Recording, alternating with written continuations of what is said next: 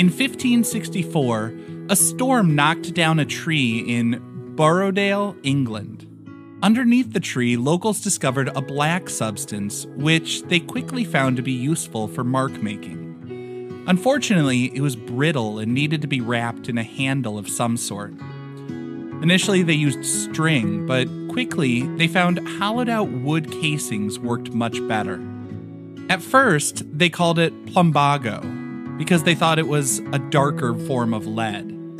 If you're wondering how the names plumbago and lead are related, plumbum is not only delightful to say and my new favorite word, it is the Latin name for lead. And that's why people who work with pipes are called plumbers. Long ago, our water flowed through lead or plumbum pipes.